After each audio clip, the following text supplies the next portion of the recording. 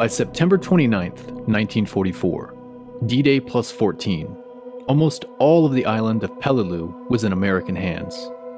Colonel Kunio Nakagawa's remaining Japanese forces were trapped in the coral ridges of the Umurbrogol Mountains, in an area 1,200 yards long and 400 yards wide.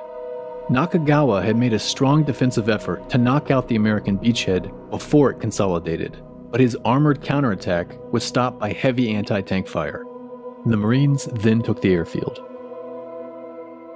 Instructed in a new tactical doctrine, the Japanese withdrew to carefully prepared defensive lines, with previously ranged and sighted machine guns, mortars, and artillery.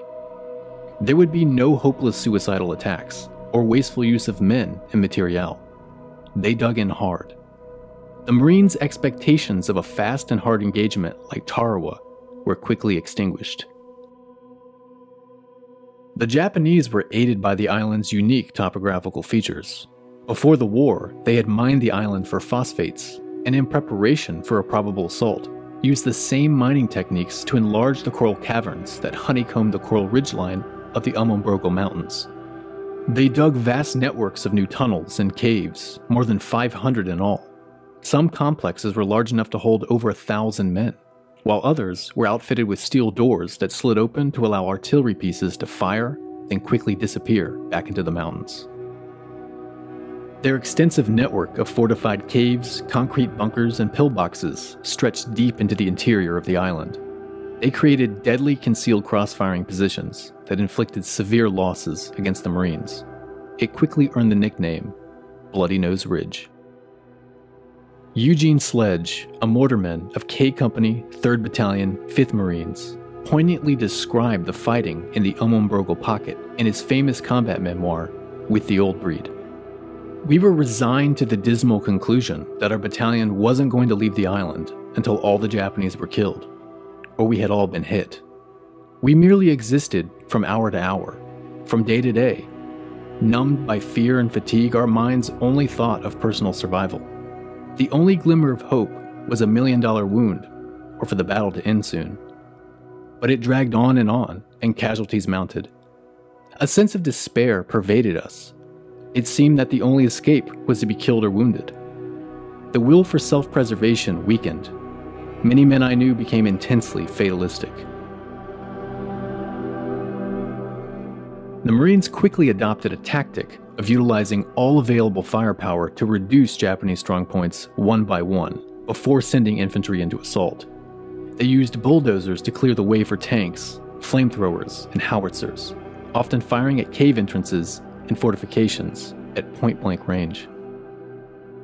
F-4U Corsairs of Marine Fighter Squadron 114 flew non-stop air support missions, dropping bombs and napalm canisters on Japanese positions hidden in the coral ridges.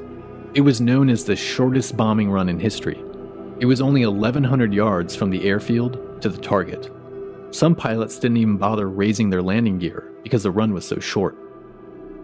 As they slowly cleared out strongpoints and advanced, the surrounded Japanese troops would hide until nightfall and launch guerrilla attacks from behind their lines, often infiltrating Marine foxholes with bayonets and sabers.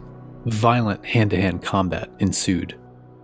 The Marines fought to reduce the Umurbrogol Pocket for a month, sustaining over 6,500 casualties before they were finally relieved by 2 regiments of the Army's 81st Infantry Division on October 15th. The Japanese continued to hold out for almost another month against the US Army, inflicting over 3,000 casualties.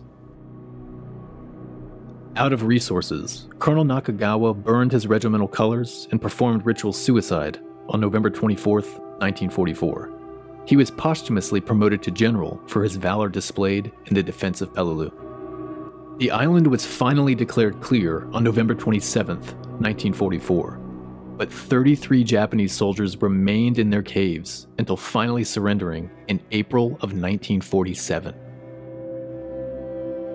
The operation on Peleliu took 9 weeks longer than was expected, and for what the US Pacific Command considered to be a tactically irrelevant island airfield, because of the previous success in the Philippine Sea.